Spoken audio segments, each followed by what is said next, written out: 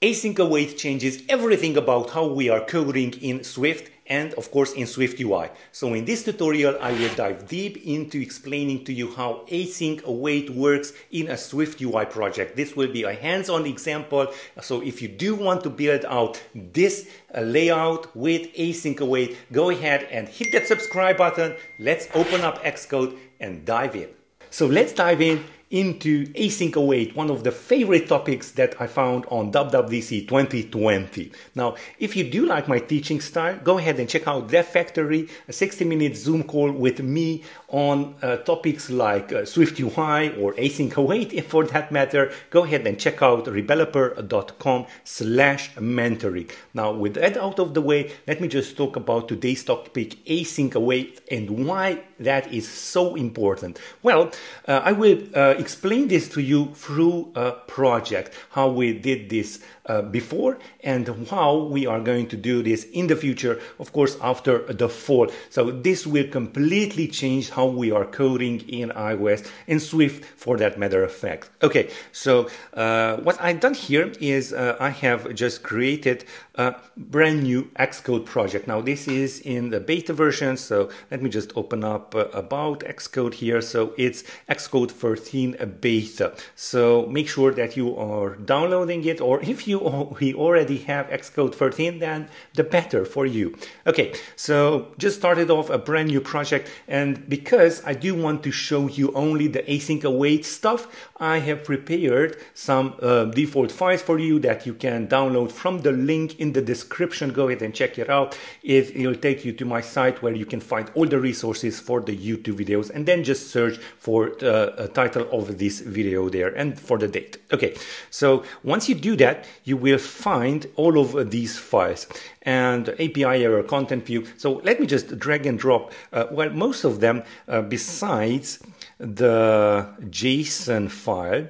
Let me just, well, first of all, let's delete the content view here. Let's move to trash, and then we can just go ahead and paste, well, drag and drop all of them right over here. And one final thing that we want to add in here is on the app itself, go ahead and paste this in. So we want to make sure that this is available from iOS 15 onwards. Okay, so what we got here is just simply a plain old content view with for each view. Let me just show you this. And it has a fetch on the top right corner right over here. Well, yeah, we need to do some other stuff here also. We want to go and navigation view, so we can see that navigation bar. And that is basically the setup we need for this project. Let me hit Command R again, and we will see that. There we go. And if we tap on fetch, well, actually it will not do anything. But as you saw, we can do this. Let me just show you what we are going to build out here. So this is the demo project. So if I tap on fetch, we are going to fetch all of those files with async await. So really, really cool. Okay, so how are we going to achieve this? Well, in the content view, let's just take a look at the content view right over here. We are having a kind of a logic here, how we are handling it. I do have a view model, so I'm using MVVM here. Go ahead and check out the YouTube video on that on my channel. And on the view model, I have an is fetching, so whether we are fetching or not. If it is fetching, we are showing a progress view. Otherwise, I'm checking if the person's count is 0, then I just display a text of tap on fetch to get the population. And you guessed it, we have a models here with a person and population. It's an array of persons. That's really straightforward. And let's just go with the for each view right over here. I'm adding it into a scroll view, putting a Z stack with an async image. Again, async image is iOS 15 plus. So make sure to check out the previous video on this playlist so you know how to use async image as well. Now, basically that's it. I have a fetch here, and that's just it, closers fetch. So this is how we used to do this previously. Now we just went to the closers fetch. Let's just jump to definition. And now you will see actually how kind of complicated it was, but now it won't be. So here we have our URL. We're going to fetch some data, and on that URL we are going to add a data task. We are getting back a data, response, error. We check the error, we check the response, we check the status code of the response, and then we check if the data is non-nil. Here I'm just printing out the data so we do know what we fetched. And then I go back to the main thread, because after that I'm changing the person's published variable. So the view will be updated because it's binded to the view. And what do I do here? I decode with the JSON decoder to a population model from the data. And then from the decoded persons, I just add that to the person's published value. I just add it here just for you to know how to kind of debug these JSON files that you are fetching from the web. All of the most important catch error types that you might have on this do catch statement. And then I just resume the task. So this is really a long way of doing it. And we are just grabbing the error, and once we do have an error, we are just printing it out. You should just actually present it in an alert, but that's what we are doing here for the tutorial's sake. And we are setting isFetching from true to false when the when we do have some fetch. And how do we know? Let's just jump to definition again. Well, we either complete with some error, or when we got the persons, then we complete with nil. You know, the completion has an optional error, so whenever there is no error, we complete with nil. So that's kind of how we did this in the past, like with completion handlers. And that's a lot of code. So take a look at this. It's a humongous code. And let's just see how this would work, because that is just simply the code here, but we are not calling it either on the fetch button. But usually what we would do here is just call this closers fetch on the actual onAppear. So we just go dot onAppear perform and call closers fetch. So there we go. We have our closers fetch on the onAppear. So let's build and run this. And as you can see, it's automatically, when this view appears, fetching all of the data. Now, what is this data all about? Before we move on, because and by the way, you could just add in here closers fetch also. It's the same thing. So let us just comment this out and fetch on the tap of the button. So here we go, we just fetch, and there it is, it's just fetching. So let me just go a little bit behind the scenes how we are fetching all of this, and this is really cool. A little side note here, but you have to know if you do want to test some mock API. So here I have my URL. So if you recall on the completion, well, we had that URL with setup.url. Now, where is this coming from? Well, I have created this mock URL, and it is at MOCHY. So go ahead and check out designer.mochy.io.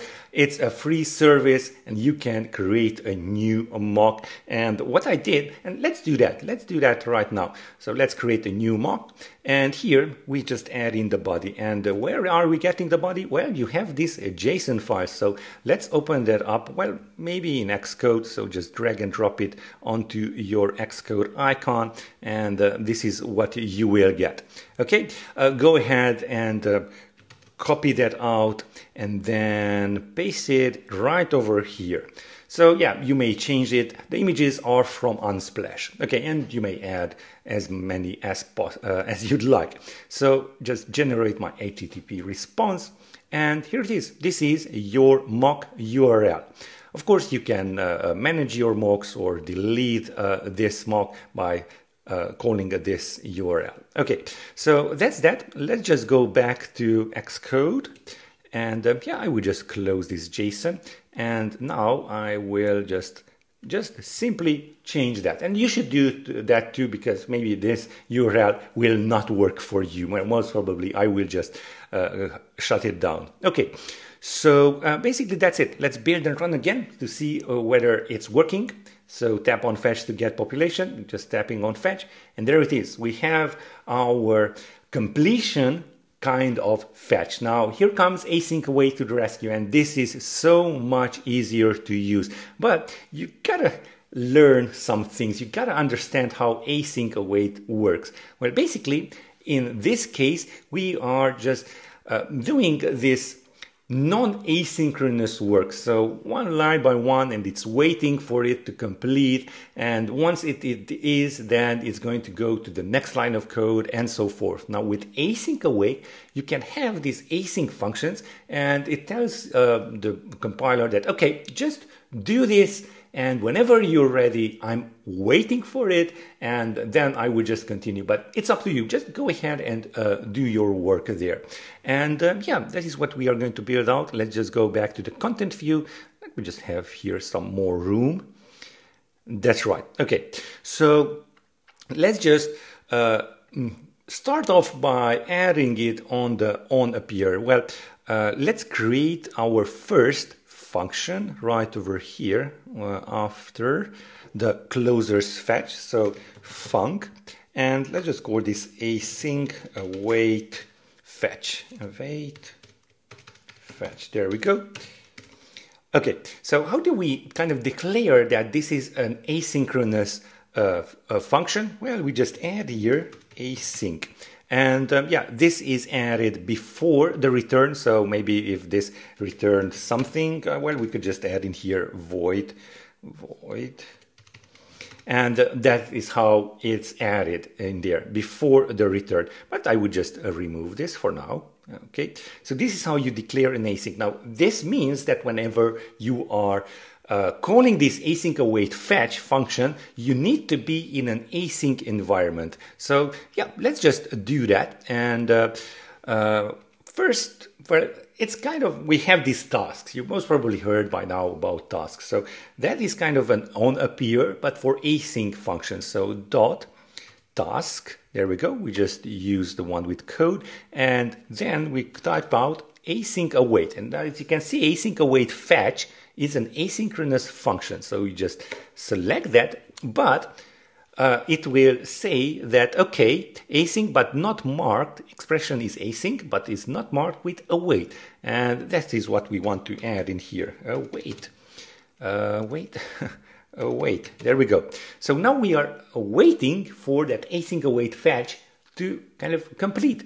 Okay, so this is how you declare async await, async functions, asynchronous functions, and this is how you call them: await, async await, fetch, and they need to be in an asynchronous environment. So this is why we are using task here, because that's automatically an asynchronous environment. But what if I want to use this, let's say, on the button? Well, we have to declare this inside our action, like so. Let me just comment this out because we are not using it, and it's pretty straightforward. We just go and type out async, and then inside these two parentheses we can add in our asynchronous function. So await and async await. Come on, async. Oh, I will just go ahead and fetch this async await fetch. There we go, async await fetch. Okay, so that is how you would do it in a scenario when, for example, on the tap of a button, that is not an asynchronous environment. Okay, so let's move forward and get to the interesting part. Well, first of all, I would just create our, instead of our closers fetch, I will just create a new function, and that is going to be called, again, async await fetch, but it's going to be called on the view model. So let me just jump to definition here, and then I will create a new function, and that is async await fetch. And this will be asynchronous, so async, and it will also throw. Now, why is this important? Well, because from the view model, we want to throw any errors that might occur, and we will catch them on the actual view itself. So let's see what we want to do here. Well, first of all, let's copy out our URL, and that is right over here.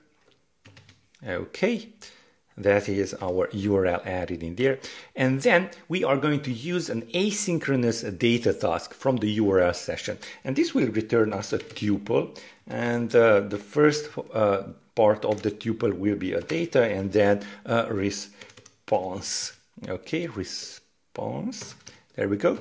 And this is coming from URL session dot share and then dot data, and as you can see there are quite a few here, but what we are using is data for delegate, and as you can see it's marked async throws. Okay, and well, not with the for, but with that, because that's the URL request. So data from, there we go, data from, and that is with a URL. So we just pass in our URL there. We don't care about the delegate, it's optional. So that is our how we are actually calling our URL session data.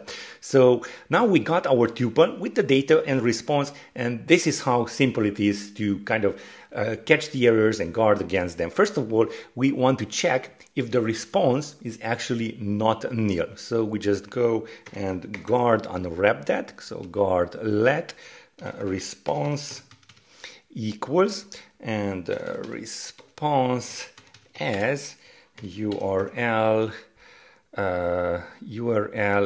HTTPS, sorry, HTTPS URL response. There we go. And else we want to actually not return, we want to throw an error. So throw, and we are going to throw our API error dot and no response. Now this is what you just copy and paste it into your project. We have 3 types of custom errors that we can have here. Okay, so let's just see here your expression. Yeah, we want to try this. So let's just add in here try, because yeah, it throws. And then we also want to await for this. So this is await. This is how we are waiting for the data and response tuple to come back. Okay, so yeah, this is kind of important, but once you get a hold of it, you will understand it better. Okay, now it's time to check if the status code is 200. So guard response dot status code equals 200. Otherwise, we are just going to again throw some errors. So throw the API error dot no 200. Okay, so these are kind of custom error codes that I have created. Now it's time to decode our data, and then we just go guard let, and for the constant I'm just going to go decode it, and we are going to try to decode this. So let's try this. It's an optional because it might fail, and we are going to use a JSON decoder dot decode. There we go. From now the decode type will be our population dot self. So this is what we are going to pour our data in, and from the data, that's our data. Now otherwise we are not going to return, we are going to throw the API error of no data. Okay, so that's our decoded data. Now that we do have our decoded data, remember on the URL session.share.data we are going to background mode. So now we need to update the person's published variable, and that will update the view itself. So we need to come back to the main thread. Now I will show it to you how to do it the old way, but after that I will show you how to do it with the new way, with the actors. So this is how we would do. So dispatch q.main. async, and then we just go self.persons equals decoded.persons. Okay, so yeah, basically this is what you would do. Let's just check it out if this is going to work. So let's go back to the content view, and right over here we want to, first of all, well, let's just check if, well, let's add in our isFetching right over here. Okay, and then we just go view model dot async await fetch, and as you already saw, we are using that async. So what we should do, it's not like this, we should try. So we just go with a do catch statement, and we are awaiting for that async await fetch to give us some values. So we just go await and view model dot async await, and as you can see, it also froze. So hooray, we can use that catch right over here. Let's just print out the errors localized description, and while we are here, we might want to set the isFetching to false. Okay, let's just add that in there. Okay, and copy that out and paste it in there. Of course, because this might come in a background thread, we also want to go again with dispatch queue.main.async dot async, and add all of these inside there. Okay, but again, this is kind of the old way of doing this. Let's just hit Command B. So we have color correction there, color. I do want to see, okay, it looks like it's okay. So let me just add these two right over here also. Set back to false. And set back to false. Okay. So async await fetch, where is this triggered? Well, on the task. So whenever this view appears. So let's see that, and it's working perfectly. Okay, so yeah, this is fine. So I guess now you would have this view model. Let's just take a look how we would just replace this dispatch queue.main async, and that is pretty straightforward. And all you have to do is just on the struct itself, you just go at MAINACTOR, and that will make our struct a MAINACTOR. So we don't have to kind of go back to the main thread with dispatch queue.main async, and we can just do this right over here. Really, really nice. Okay, now we could do this. Let me just show you what would happen if you are not using dispatch queue. So what I will do is just copy this out and not add the MAINACTOR property wrapper. So let's just build and run there. And what we should be seeing, well, it's really pretty strange that, yeah, maybe because the content view is already a MAINACTOR, then it's working. But I highly suggest that you also add the content view model to be also a MAINACTOR. Yeah, the content view was a MAINACTOR, and now the content view model should be also MAINACTOR. So yeah, now we can do. Otherwise, we would have that purple warning that, okay, we are trying to modify the main thread from a background thread. And that's it. Now take a look at the difference between these two codes. As you can see, there are a lot of completion handlers. We have to take care of the errors. We might forget to do so, and then we are not completing.